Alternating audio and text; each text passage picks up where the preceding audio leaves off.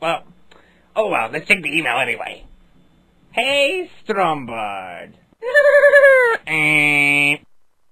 My mother-in-law is always coming over to my house, drinking my tea, and generally getting on my nerves. Why can I relate? Any tips on getting rid of her? Yours truly, Mark, Taunton, UK.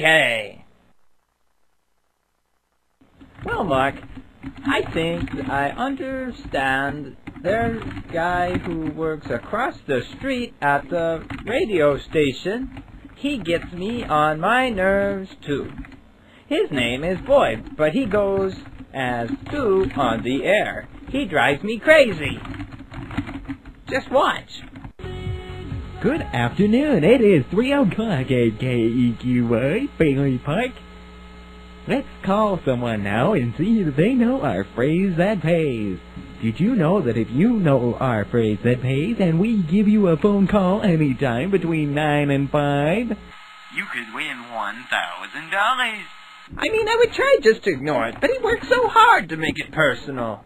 Hello, who is this? What do you want, Boyd? Do you know that phrase that pays? No, I don't know your stupid phrase that pays. I'm so sorry, that is not the phrase that pays. The all-new KEQYQ 107.7 in Bailey Park plays all of today's best music without the rap. I'm so sorry you didn't know that. You did not win $1,000, but you can always try again.